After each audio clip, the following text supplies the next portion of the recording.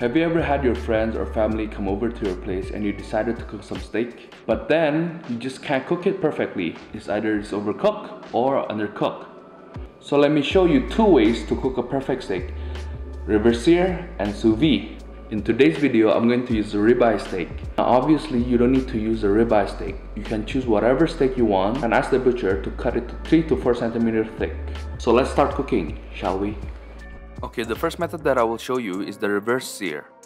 The first thing that you want to do is slam that meat for no reason, cut it to about 3 to 4 centimeters thick or about 1.5 inch.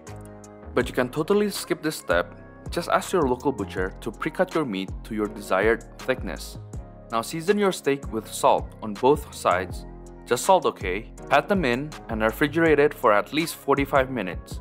I did mine for just over 1 hour. By the way, this step is called dry brining. After your time is up, take it out of the fridge and your steak should look like this, a much more vibrant red color.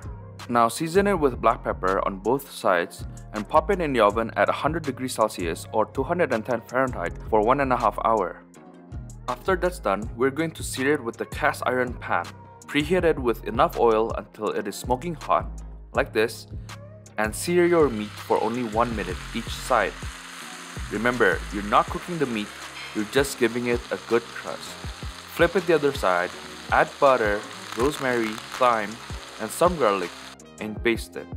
And that is it, a perfect medium rare steak. Take it out of the pan and don't cut it just yet, give it a good 5 to 10 minute rest, okay? Now the second method that I'm going to show you is by sous videing it. Start by seasoning your meat with salt and pepper on both sides. Do some Salt Bae action, add the aromatics in. You can use whatever aromatics you want, but I'm using thyme and rosemary for this. Place it in a vacuum bag and vacuum it. If you don't have a vacuum like this, you can use a Ziploc bag, but make sure you take out most of the air out, okay?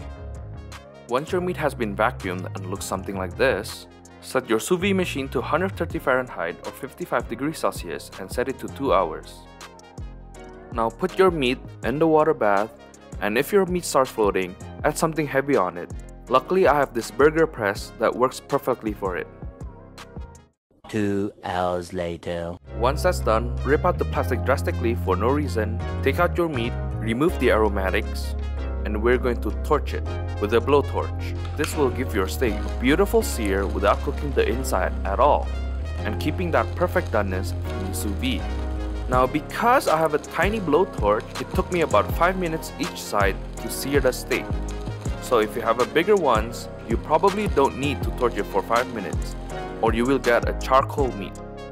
Now once your steak has a beautiful sear, flip it over and begin torching it again until your steak looks like this. Let it rest for at least 5 minutes. Then I'm going to cut it to show you guys the perfectly cooked medium rare doneness of the steak. And there it is, 2 different techniques that will guarantee you the perfect steak.